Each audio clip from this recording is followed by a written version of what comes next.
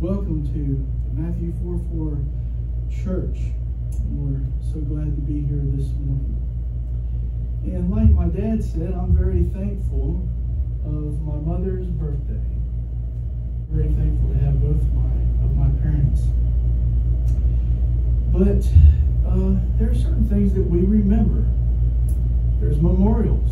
In the United States where we live, there's a memorial set up for Memorial Day. We remember that. It's a very special time. We remember those servicemen and women that have laid down their life that we might have the freedoms that Brother Craig was talking about this morning. The freedoms to have our Bible, to be able to assemble here. And we know that we won't always have those freedoms, but we're very thankful to have them as well. But there's also other memorials. I had an opportunity to watch about the tomb of the unknown soldier. Has anyone ever visited that or seen any of it? Oh, it's very neat. All right, I found this out in 1921. It was after World War I. There were a lot of soldiers that were unidentifiable because of the scenes of the battlefield. They didn't know who they were. They would just mark them unknown. And so in 1921, there was a tomb set up in Arlington Cemetery, a very special tomb. It's a tomb of an unknown soldier, and they lowered down this soldier that was unknown in that tomb.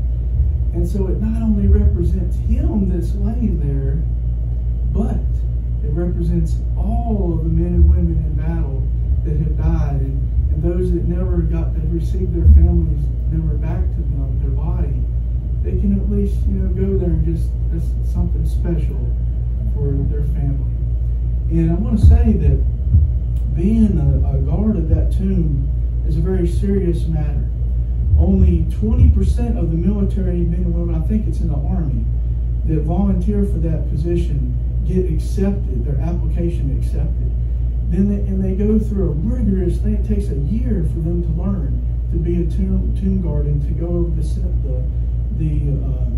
ceremony and all that. And they have to be in tip-top shape. They have to be well-disciplined. And only a small amount of people get accepted for that position. And then they become a tomb guard, men and women. They're serious about their work. If you ever notice how carefully that they inspect the person that's coming after them. I mean, they look them up and down. They look over their weapon, make sure that they're capable of guarding that tomb. And although that it looks kind of ceremonial, if anyone crosses that barrier line, they'll find out fast it's not only ceremonial. They are guarding that tomb. I've even saw this one where a soldier pointed his weapon in the vicinity of someone and cocked it. He means business. They will have respect for that memorial, for the people that have laid down their life. Well, I'd like to ask a question this morning. Does God have a memorial? Yes, He does. Does God desire that His work to be remembered?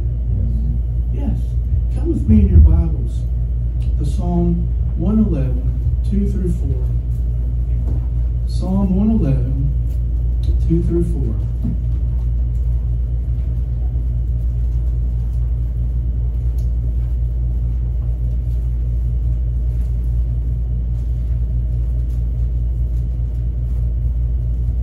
Psalm 111, 2 through 4.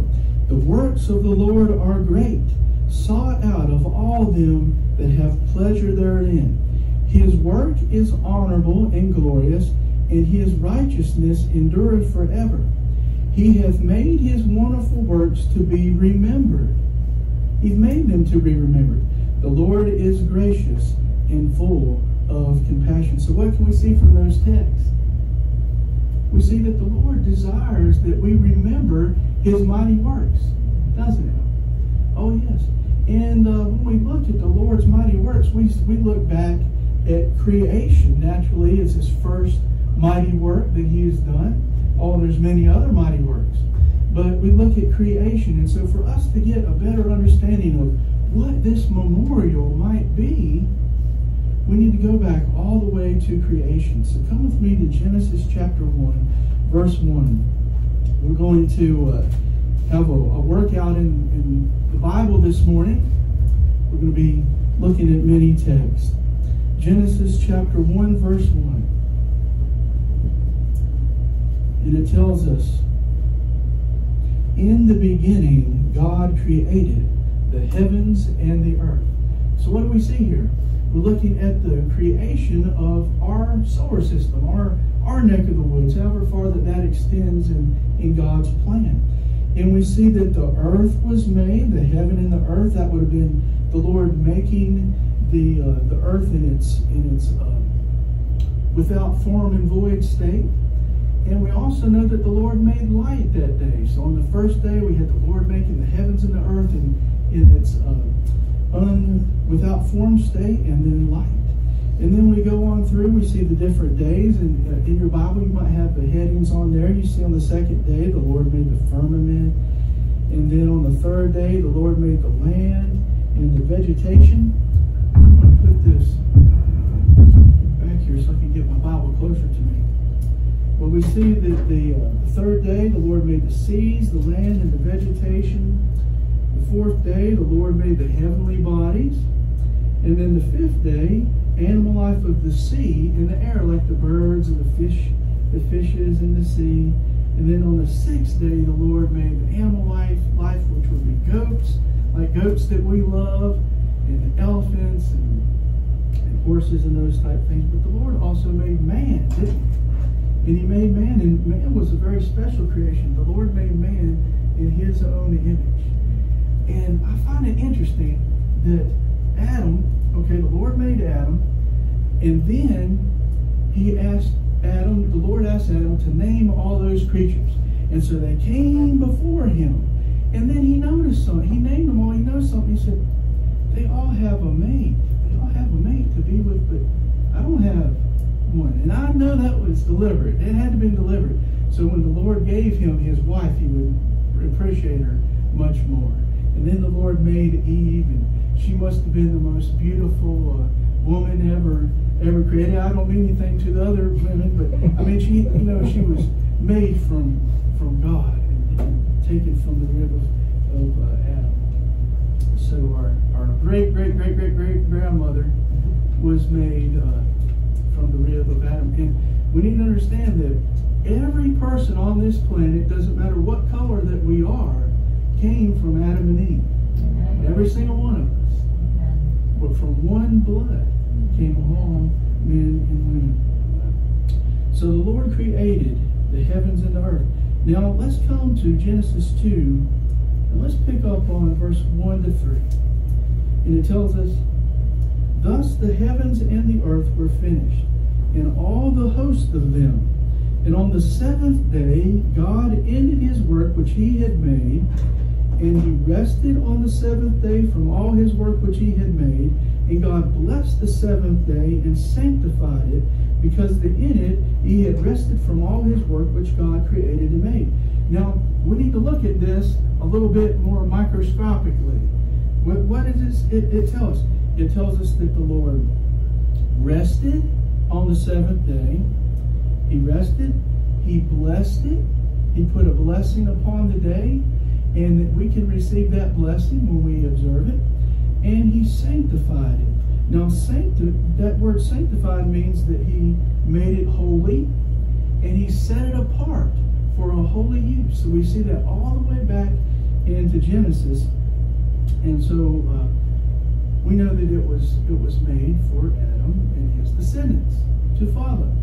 Okay, there were two institutions that were set up in Eden before sin came into the world. What were the two institutions? Marriage and Sabbath, yes.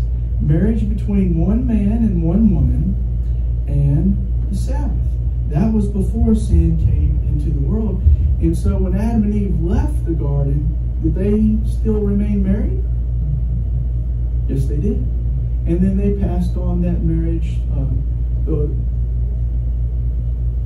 ceremony to their children. They passed that on.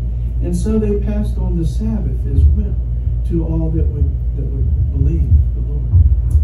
Okay, so now we're going to move up in time, all the way up to when the Lord brought the children of Israel out of Egypt with a mighty hand, and he took them out to Sinai, and then he gave them his law. So come with me to Exodus chapter 20. Exodus chapter 20 and 8 through 11.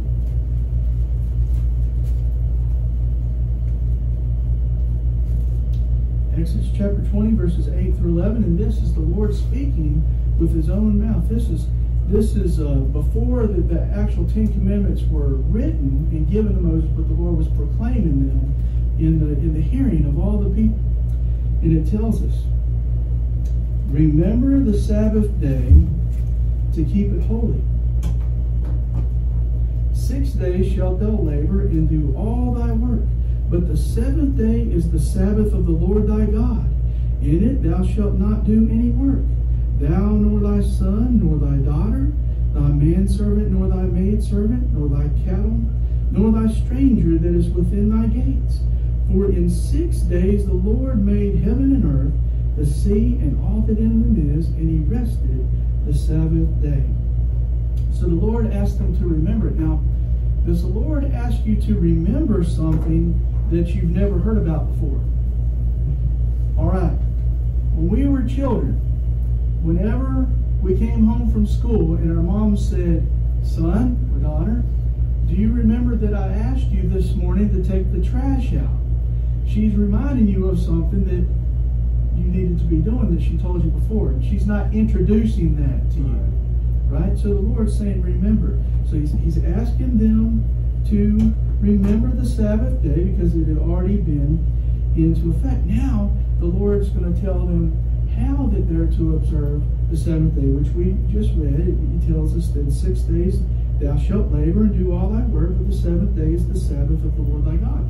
So he also tells us how we're going to observe the Sabbath and what day of the week that it's going to be on.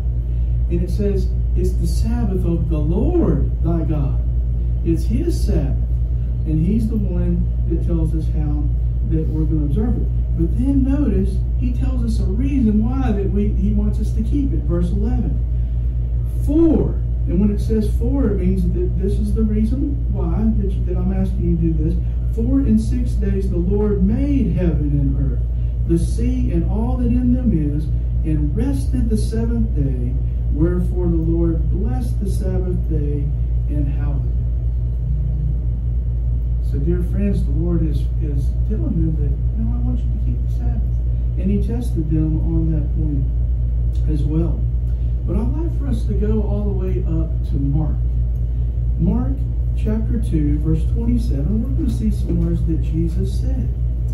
Mark chapter 2, verse 27.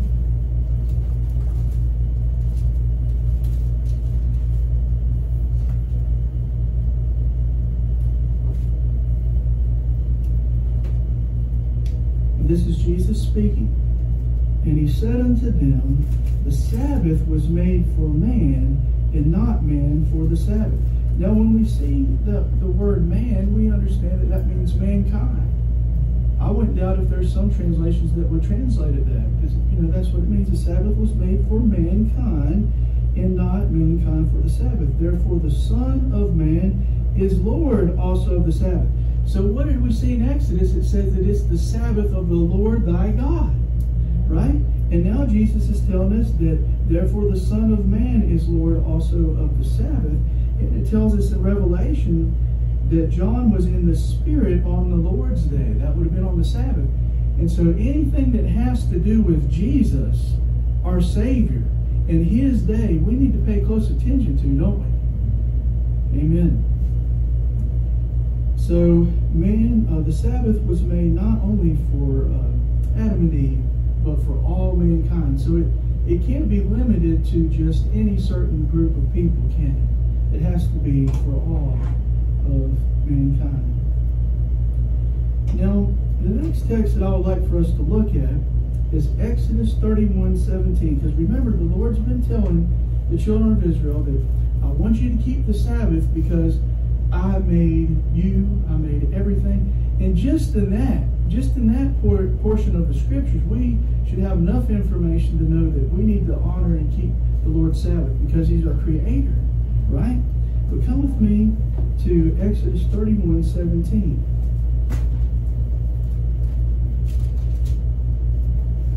Exodus 31:17, and it tells us the Lord introduces something else that we need to be thinking about in observing the Sabbath. He says, "It is a sign between me and the children of Israel forever. For in 6 days the Lord made heaven and the earth, and on the 7th day he rested." So we're seeing the Lord again remind them, I desire you to keep the Sabbath because I made you. I created everything. That's the power that I have, and you are mine, and I desire you to keep my Sabbath.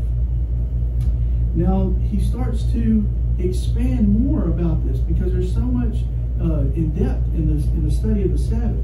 Come with me to Deuteronomy 5:15.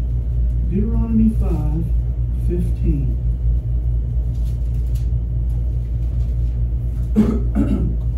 Excuse me.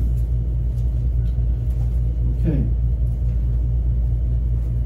While we're turning, I'll just to remind everyone that the children of Israel had just been brought out of Egypt, out of bondage, out of cruel, hard bondage.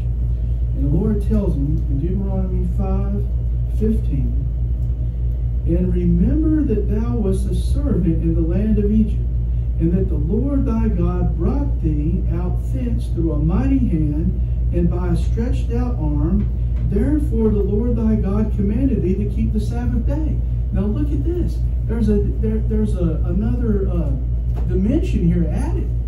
It's not only that the Lord created us, it's because that he brought them out of bondage. Now just think about that. The people were in Egypt. They were slaves. They could not worship the Lord they wanted to. They had no power. They had to do what the taskmaster said. And think about it. Seeing your wife, your mother, and your children slaves. And there was not one thing they could do about it. And then the Lord brought them out with a mighty hand. But what did he have to do first? A sacrifice had to be slain. The Passover lamb. The lamb had to die. Then the Lord brought them out. He gave them his law. He gave them a better understanding of himself that they might know him. And then he was taking them into Canaan. Now what can we learn from this?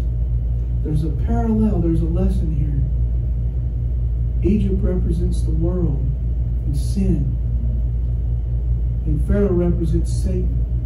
And everyone, before we give our hearts to the Lord fully, are in deep sin. We're slaves. We can't do anything about it. We can't stop doing the sinful things that our heart puts in us. We want to smoke. We want to drink. We want to curse. We want to evil surmise. We want to gossip, steal, whatever. Whatever it is, we want to do those things. We don't have any power. Satan is a cruel tyrant. He has them in his hands. But then what does the Lord do? He sent his Son, Jesus Christ, that Lamb that died for you and me, that we might have forgiveness of our sins and have a new life in him. And he brings us out of there. We're taken out of sin. We're not slaves to sin anymore. No. And then he teaches us his law. He teaches us his Sabbath. He teaches that to us. And he prepares us to enter into his heavenly kingdom. And so there's a lot of people, Christians in the world, that don't understand the Sabbath yet.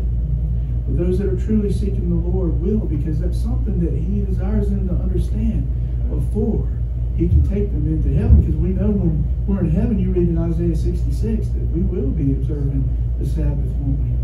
Amen?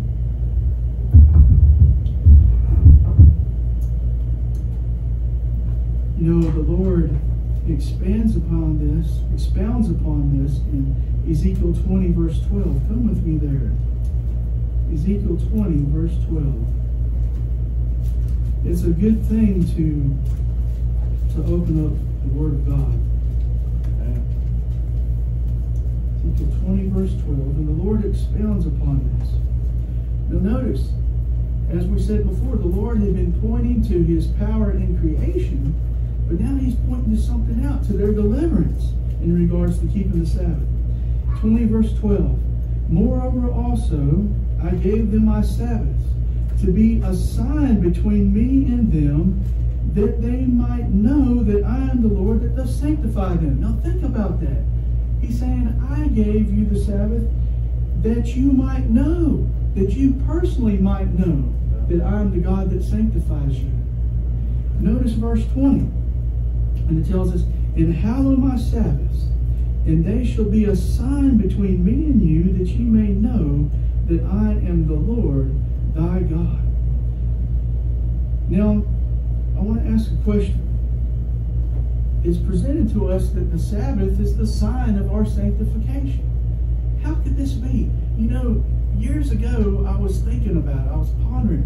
I know that the Bible tells me the Sabbath is a sign of my sanctification, but how can that be? I didn't understand it. And beloved, I want to tell you, when we have something on our heart, when we have something we're studying, and you take it to the Lord, He's going to give you the answer in His time when we're ready for it. But beloved, the answer in the Spirit of Prophecy tells us that the mighty work of creation is evidence that God can have a mighty work to change your life. I'm not quoting that exactly, but that's the case. The mighty power in creation is a mighty power in redemption. It takes a miraculous power to change our life, doesn't it? I'd like to read something. This is from Bible readings from the Home Circle. It's a very old edition. And this is in page 420. Sanctification is the work of redemption, of making holy sinful holy beings. So the Lord is making sinful holy beings holy. Like the work of creation itself, this requires creative power. And as the Sabbath is the appropriate sign or memorial of the creative power of God, wherever displayed, whether in creation, deliverance from human bondage, or deliverance from the slavery of sin, it is to be kept as a sign of the work of sanctification. This will be one great reason for the saints keeping it throughout eternity. It will remind them not only of their own creation and the creation of the universe, but also of their redemption. So now the Lord's presented to us that because I've saved you, I want you to keep the Sabbath.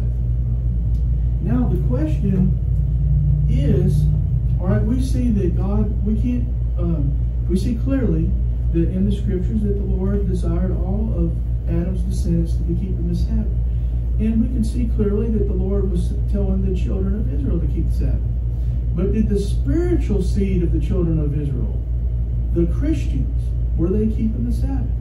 So that's something that we need to look at this morning. Come with me in your Bibles to Acts chapter 13, verse 42. Acts chapter 13, verse 42.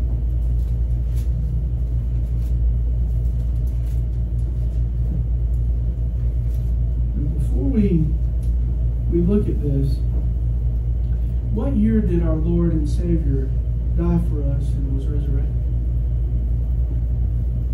Was it 31 AD? And then the gospel stayed into the Jews for 3.5 more years, and so 34 AD it went into the world. Now, the gospel had went out all the way up into a place called Antioch, and that would have been in modern-day Turkey. And it's interesting that, all right, I'm blessed in my Bible that I've got some dates on my Bible. So AD 41, it tells us in Acts chapter 11, verse 26, and the disciples were called Christians first in Antioch. So that's interesting. They were first called Christians in Antioch. So that's very important. And Antioch became a very powerful center for Christianity. And so whenever we get into Acts chapter 13, that takes us all the way to 45 AD. So that's 14 years after the Lord's death, burial, and resurrection. The gospel had already been taken into Antioch.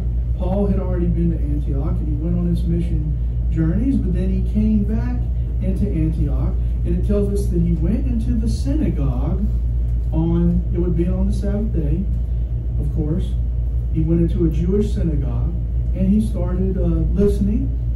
He listened, And then one of the elders stood up and said, if Brother Paul and Barnabas, if you have anything to say, go on and say on. Now, it's interesting that there are Jews and Gentiles in this synagogue. Notice in verse 16, then Paul stood up and beckoning with his hand said, Men of Israel, and ye that fear God, give audience. So see, there are converts to Judaism, and there are Jews as well. So come with me, if you would, to 42. Now, Paul started preaching the gospel. He started sharing them about Jesus Christ, how that the Lord had raised up of the seed of David a Savior, a Redeemer, and he died for their sins. And he tells them how their rulers killed Jesus, but the Lord didn't let him remain in the grave. He raised him up, and he's a Redeemer. He's the Lord of life. And you give your heart to him, you will have salvation and have a new life in him. And Paul is preaching the gospel. Now notice what it says in verse 42. This is very interesting. Now remember, we're trying to find out if the Gentiles kept the Sabbath, Gentile Christians. Verse 42, and when the Jews were gone out of the synagogue, the Gentiles besought that these words might be preached to them the next Sabbath. Now when the congregation was broken up, many of the Jews and religious proselytes that would have been converts followed Paul and Barnabas, who speaking to them persuaded them to continue in the grace of God. So notice the Jews left the synagogue, and then the Gentiles that were in there listening to the gospel, they come up to Paul and they said, Paul, we want to hear more about Jesus Christ and his power. We want to learn more about this. Now remember, it's 14 years after the Lord's resurrection. Did Paul say, well, brethren, I've got good news. Your day of worship is tomorrow. You don't have to wait until next Sabbath. Do you think that Paul wanted to immediately share the gospel to them? Oh, yes, he did. But notice what it tells us. In the next Sabbath day came almost the whole city together to hear the word of God. So the Sabbath was definitely a commandment, and the Lord desired that his people kept his commandments. And when we look at through the Scripture and through history, the Sabbath was observed in the early Christian church by all Christians. There were none that kept any other day. It was only the Sabbath. And it was a blessing to them. And it wasn't until maybe I've heard, like, say, 150 AD, that the first fragments of Sunday worship started coming in. And you had, later on, you had those that all the world kept the Sabbath of the Christians except Rome and Alexandria, Egypt. That was at one point earlier on, until finally, through different mandates and councils and things by the man of sin, it ended up being introduced largely to Christianity, and to where that most of Christianity adopted the Sunday. But it was never in the Scriptures given to us to observe Sunday. It was always the Sabbath day. Always. And Jesus is the Lord of the Sabbath. I'd like to read just a few things. There's this wonderful magazine called Remember. Remember, it's a wonderful magazine. And in this magazine is page 20, The Sabbath Across the Centuries. And in the second century, here's something, this tells us the primitive Christians had a great veneration for the Sabbath and spent the day in devotion and sermons. They derived this practice from the apostles themselves, as appears by several scriptures to that purpose. No doubt the one that we just looked at had to have been one of those. But this was from the Church of England, somebody more, and he presented this in 1707, so he was looking back at the history of the 2nd century. This one's very interesting. Ambrose, the celebrated bishop of Milan, this would have been the 4th century. Ambrose, the celebrated bishop of Milan, said that when he was in Milan, he observed Saturday, but when in Rome, observed Sunday. This gave rise to the proverb, when you are in Rome, do as Rome does. You know, everybody's heard that, haven't they? When in Rome, but that's where this comes from. And this is from Hylene history of the Sabbath. In the 8th century, India, China, and Persia, widespread and enduring was the observance of the seventh-day Sabbath among the believers of the Church of the East and the St. Thomas Christians of India, who never were connected with Rome. Now, that's wonderful. You know, it takes you all the way up to the 20th century.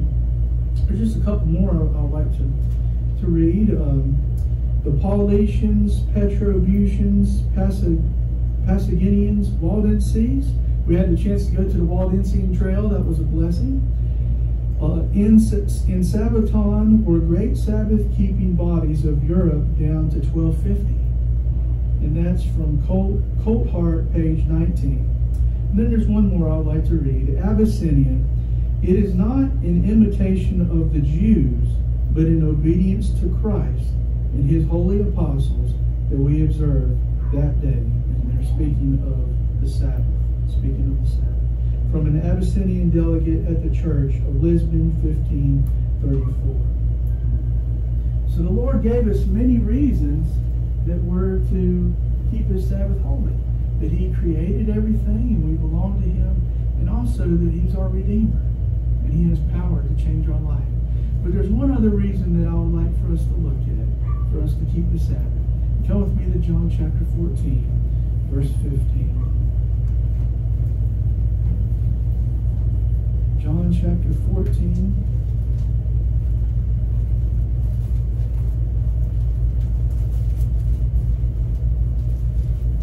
When you have it, say amen. Amen. John chapter 14, verse 15. Jesus speaking. If you love me, keep my commandments. Amen. If we love the Lord, that's why that we observe the Sabbath. It's out of a love of devotion to our Redeemer. And we understand the importance that the Sabbath is the sign of our sanctification. So that's very important that we understand the reasons why that we observe the Sabbath. And the final text that I'd like for us to look at is in Psalms 11, verse 9. It's 111, verse 9. Psalm 111, verse 9.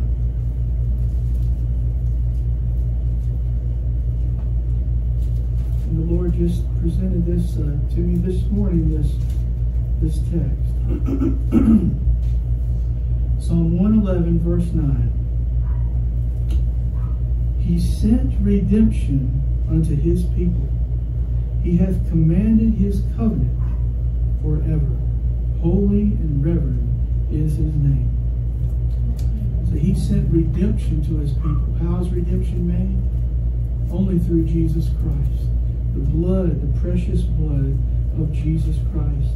He sent it to his people, all those that would accept him and choose him and follow him. And he hath commanded his covenant forever. And that covenant is the covenant of God's law. God is merciful.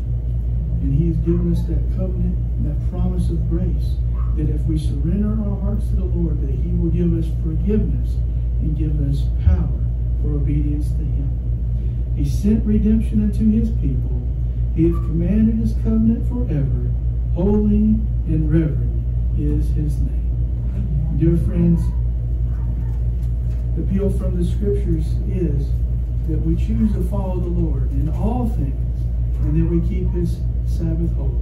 Is that your desire, dear friends? If it is, why don't you just bow your heads with me in prayer. We're going to close our service.